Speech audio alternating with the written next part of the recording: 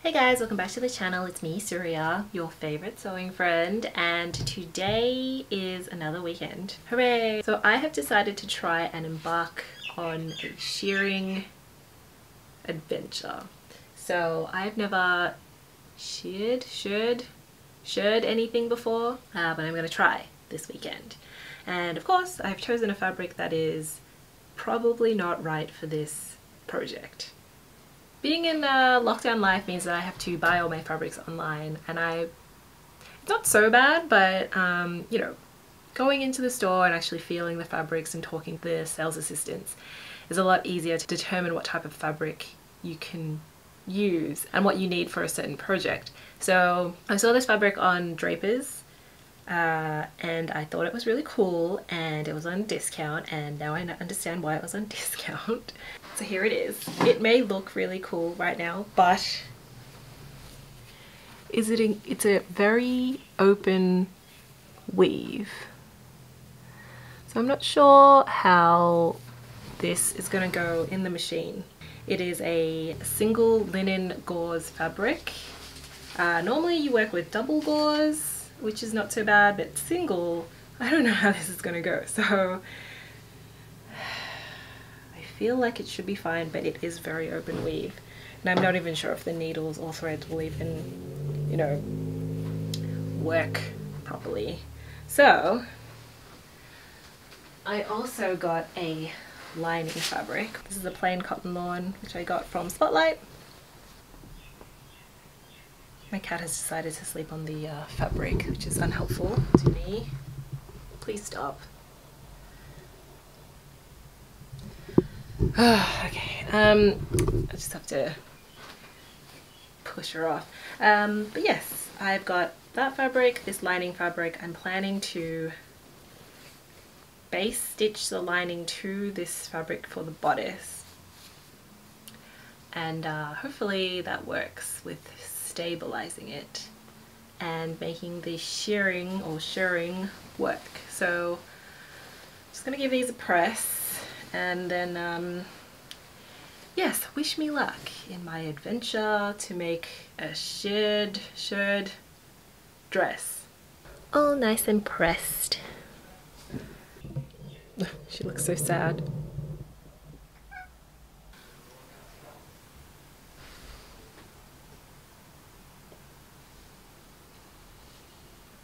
Anyway, so I have just pressed, so I've pressed all my fabric. I wasn't really sure about pressing that gauze fabric, but it turned out good when pressed, so I'm sure it should be fine.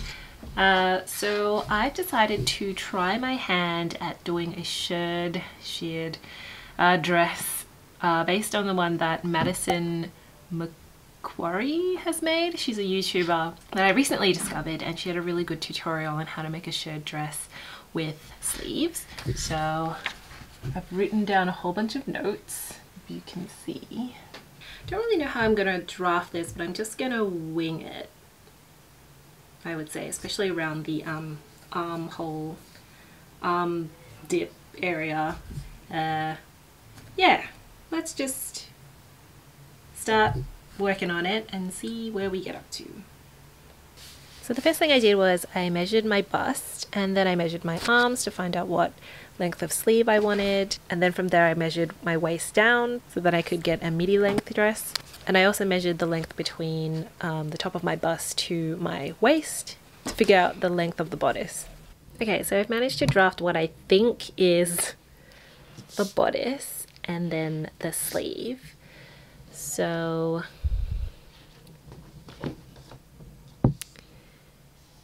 the bodice measurement is bust times 1.5, which is 90 times 1.5 equals 135 divided by 2. So that is the bodice measurement on the full, but I wanted to draft it on a fold, so I needed to then divide that by another 2, which I got 33.75. So that's the width of the bodice measurement. I tried to do some sort of sleeve thing here. I don't know how good that is. I just kind of freehanded it, and I also did the same for the sleeve. So that's going to be on the fold as well, and it's going to be a 3/4 length sleeve. So I'm gonna just go ahead and try to cut it out of the material.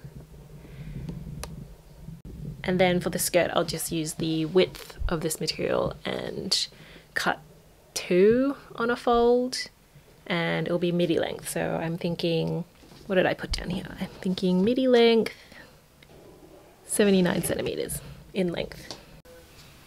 I don't even know which side is the right and wrong side of this fabric. It looks exactly the same. Okay. Right, I just have to remember which side I pick as the right side because, yeah, okay.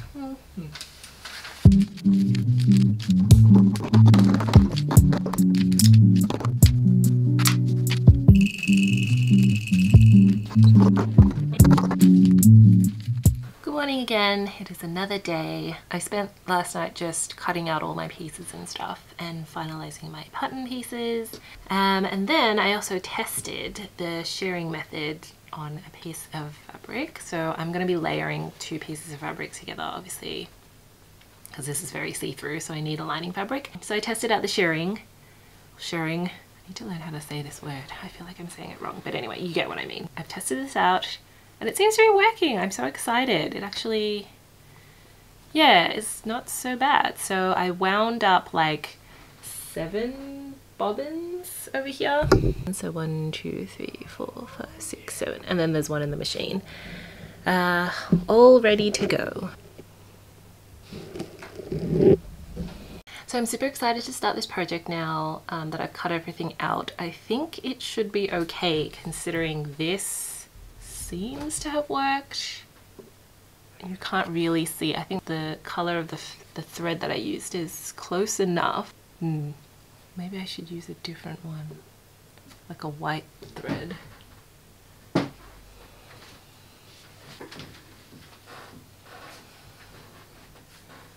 Because I thought that this colored thread would work well, but now that I'm looking at it with the white, I'm like, oh, maybe the white is better for this. I can't tell. Alright, just I'm gonna spend hours now just trying to figure out which one I want. Okay, yep, I'm gonna go with this sort of creamy color instead because it's more, I don't know, in line with all the other browny creamy colors on this, and this white is a little bit too white, so that's solved. And so now the first thing that I want to do is I need to serge all of my raw edges, because I don't want to do it later. So I might as well get all my pieces, serge them all, get them all ready, and then I should be good to start putting things together, and then I get to share for 5 or so hours. Madison in her tutorial said that she spent like 5 hours just shirring the bodice, so I'm like, So I'm prepared for doing that. I'm also rewatching, or sort of rewatching, Twilight. Why am I doing this to myself? I don't know, because it's easier to sew and vaguely watch something that's kind of dumb in the background, so I don't really have to pay like full attention to it. Oh my god, my cat has seen like another cat across the street. She's like freaking out. Her tail is like bashing against the window now, you can hear it. What are you doing, Gigi? Did you see a friend? Oh, okay. Okay, so she decided to sleep on the scraps. Well, anyway, so I have just realized that I did not, like, this is going to be a lined dress, so I need to first pin together all the areas that are going to be lined, and then from there I can serge the outsides, because it makes no sense to serge them all separately. So I'm just gonna pin the front layer to the lining layer of the bodice pieces, sew them together with a base stitch, and then I'm going to serge them, and I don't need to do the same for the skirt because I don't want it to be attached. I need them to be 2 flowing layers. So yeah, I'm just going to do this for the bodice, and then I can serge them. So if you can see, I've gone and pinned together the lining to the bodice, and I'm doing the same for this one.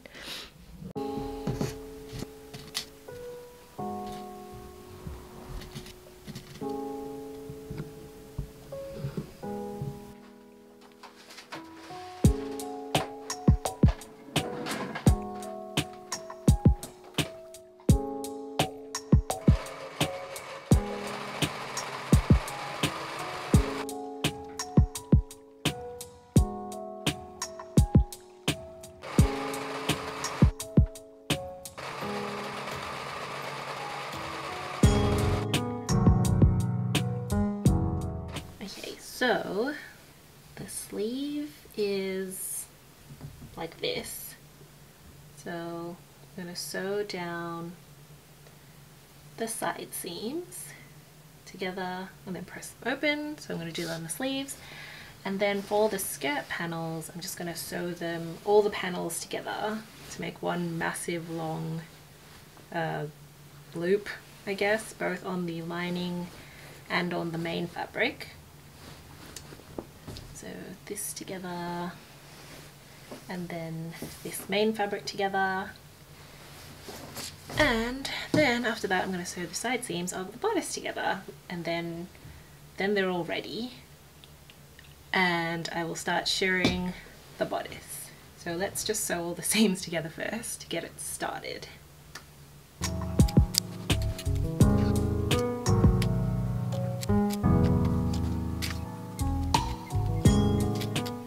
Okay, so I've sewed all the side seams.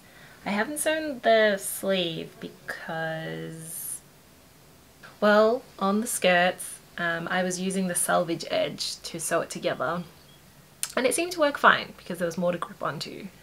But with this side seam for the sleeve, it is just 100% open weave stuff, and so I am at the moment not prepared to find out if that will work. I feel like I may need to put some fusing on these side seams and then sew it together, and hopefully it will give it more stability. I'm just a bit wary of like sewing it together by itself because it may not be enough fabric. I don't know. I'll try it later. But right now I'm going to sew together the side seams of the bodice. So I've put them both together and I'm sewing these down, and then after that I'm going to start shirring it, and it's going to be fun, and it's going to take me a while, so I'm going to do that. So exciting. Okay, so I just sewed the side seams of the bodice, but I also tested out just sewing together 2 bits of this plain fabric, and it seems to be working. Like, it's not breaking or anything. It went through the machine fine. I think it's good. I think I should be okay.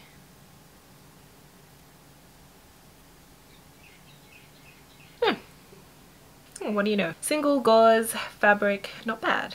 Doesn't seem to be having an issue at all. Yay! I'm so excited. Right.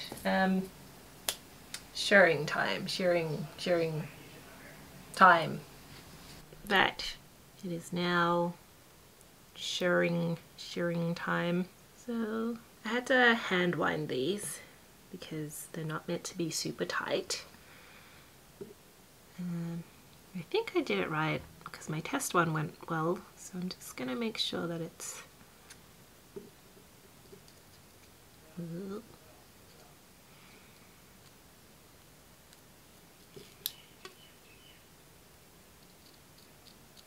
yeah, it seems to be moving, I think.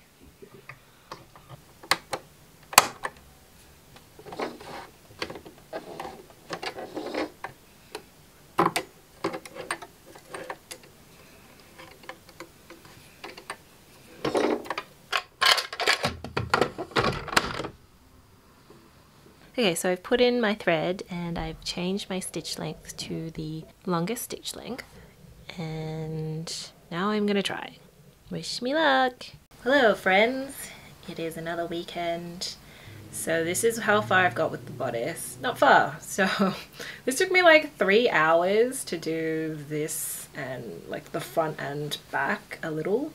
because my machine is a little bit not so good, and it keeps stopping randomly or jerking, and then it'll stop and be like, bah. The impact of it stopping randomly will snap the top thread, and then I have to rethread it, and then I have to find where I was in the placement, and this is pretty hard. And also I'm kind of dumb and I didn't mark all the lines on this to make it even. So as you can see, all these lines are super uneven, like real bad. So, but the good news is that on the front side, you can't even tell. Whee! So I'm just gonna keep doing what I'm doing until I finish this shirring of this bodice. So I just need a little bit more, and then at some point I'll be able to just do a continuous loop all the way around. Because at the moment I'm just doing the top bits until I get to the end of this armhole area. And then once I get there, I can just keep going around instead of like doing a bit of the back, then doing a bit of the front. So it's gonna take a while. But yeah, this is where I'm up to. So I'm actually really pleased that it's working, to be honest, because never done this before, and I'm like so excited. I'm like, yay, look how stretchy it is. It's so amazing. I think it'll be really cute. So I left like 2 centimeters. So I hemmed the top, like I serged and then I hemmed the top. And so I left like 2 centimeters so that it would have a little frill at the top when it's all stretched out. I don't know how much you'd be able to see it, but just imagine it like this. Yeah, it's like a little lettuce leaf looking thing. So gonna keep going, super excited. In the background I'm watching Veronica Mars again because I've seen it, and it's pretty good. Like I remember how much I used to like it, and I hadn't seen it in such a long time, and now I'm watching it again and it's still really good. So if you need to watch something new that you haven't seen before, Veronica Mars is still good. Alright, back to sewing. Right now, but leave us a message and we'll call you back. Keep Mars. Hi, sir. Where's Wallace is a friend of mine. Take that, high school guy. What's going on? Kid at school locate his deadbeat dad. The someone.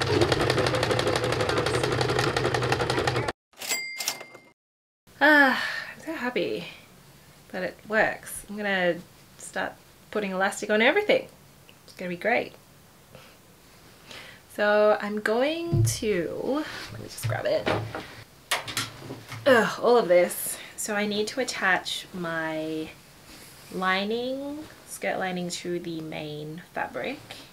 And then once I've attached that, I will run 2 lines of basting stitch across the top and then gather it all up so that I can attach it to the bodice. So excited. It's like actually a pretty nice warm day today, although the weather's starting to turn. So this linen dress will be really nice to wear during the hot days because I'm wearing, like I keep wearing this dress over and over again. The Wilder gown by Friday Pattern Company. But this is like a poly crepe. Yes, poly crepe, and a little bit sweaty in it at the moment. So I'm looking forward to when I can wear this linen dress so that I'm sweaty but cool, as opposed to sweaty and clammy right now.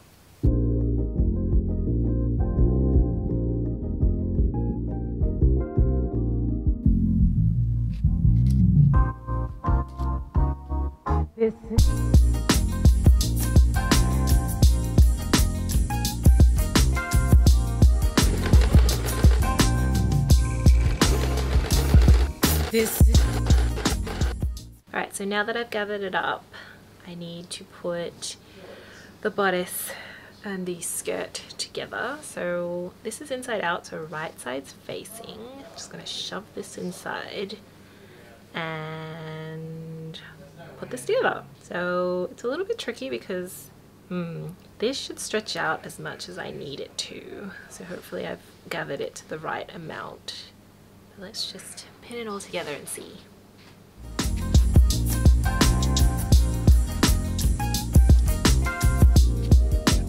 hello, another day, another tackling of this project. So I didn't get very far yesterday trying to put in this skirt piece. I like pinned it together as evenly as I could. I started sewing, and then of course, I don't know if you can tell, but there are a lot of like random lines everywhere. It's because I did not sew it properly, where some of it got bunched up underneath and got sewn in, so then I had to unpick everything, or else it would have been extremely ugly on the front side. So now I'm doing it again. There's like so many threads. Yeah, so hopefully I can get the skirt in today, and then the last part of it will be to do the sleeves and then hemming. So we're on track, I think, to finish this today, but I just need to be real careful when sewing in this skirt. I always have a bit of a struggle with gathering skirts and then sewing them in, because I always like end up bunching up the underside by accident, and then yeah, just sewing it badly. So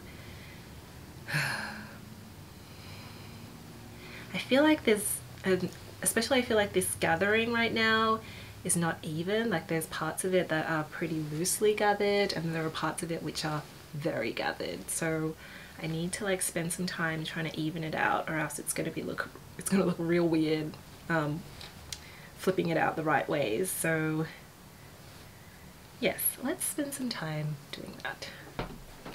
Oh my gosh, it took me forever, but I finally put the skirt in. Basically I had to dig my hand in and just kind of like pull it apart while I was sewing real slowly, or else it would have bunched up weird. Look!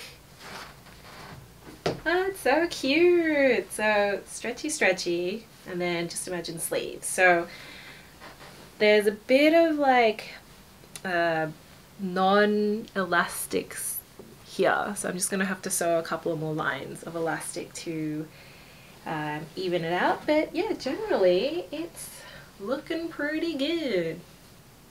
I'm so excited, like first time sharing, and it's going pretty well. I mean, it is extremely wonky and lopsided, but okay, sleeve time. So let's put some sleeves together. So this is a sleeve panel. First I need to fold it together right sides facing and sew down the side seams, and then after that we're going to pin this to the sleeve opening of the bodice and insert a little channel for the elastic. But first let's sew down these side seams.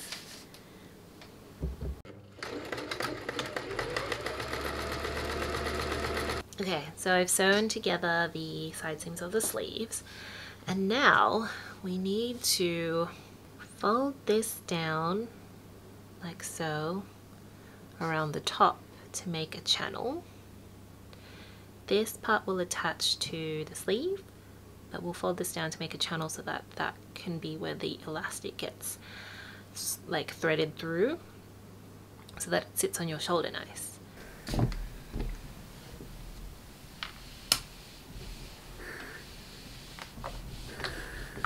So now that I've pressed the top of the sleeve down by about 1 centimeter, I'm just going to sew all the way around so I can create a channel for the elastic to go through. So the channel for the elastic has now been put in place, and we're going to attach this rounded bit to the armhole rounded bit of the bodice. So stick this right ways out. The right side's facing, just attach the sleeve. So making sure to line up the arm side seam and the bodice side seam together. So when it gets to this part here where the channel is, we need to insert the elastic. So I just need to kind of measure how much elastic I need for my arm. That makes sense.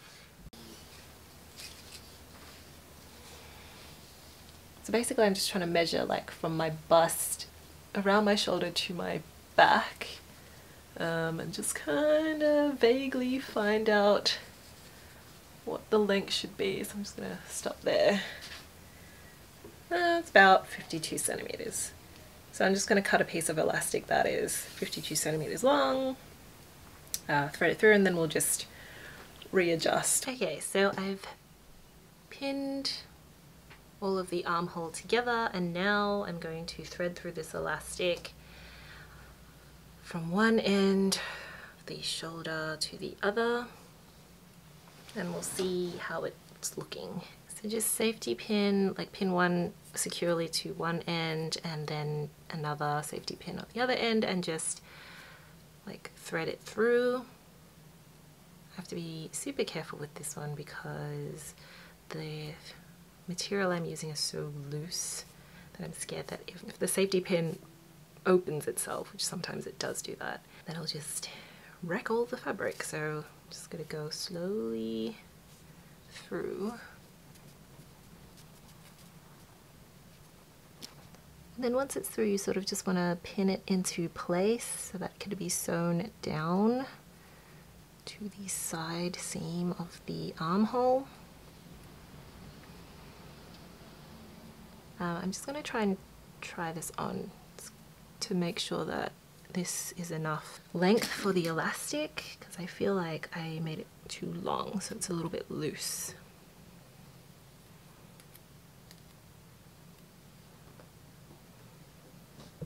Okay, so this is what it's looking like so far when I pinned it in. It is stabbing me right now in the arms, but I think this amount of elastic or this length is good. Like, it's not uncomfortable or anything, so yep, I'm just gonna go with this. I might maybe relax it a little bit because it is a little bit tight.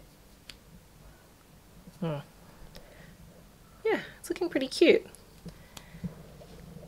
Chala. Obviously I need to work on this and put more lines of elastic or shirring in here because it's looking a little bit gross. But yeah, it's coming along. So I went ahead and threaded through the elastic on the other shoulder of the sleeve, secured the elastic in place and sewed the sleeve and armhole of the bodice together.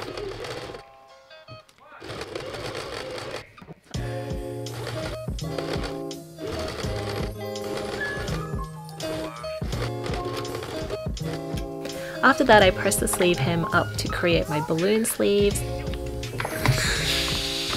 So I've pressed it up by about 1.5 centimeters, and I'm just going to sew all the way around and stop with leaving a gap so that we can thread the elastic through, and then after that's done, seal it up.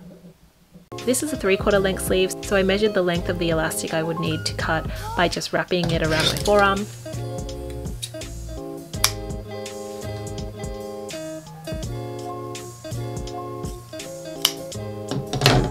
And then threaded the elastic through the sleeve hem, secured it in place and sealed up the opening. And then the only thing left to do was hem the bottom of the skirt.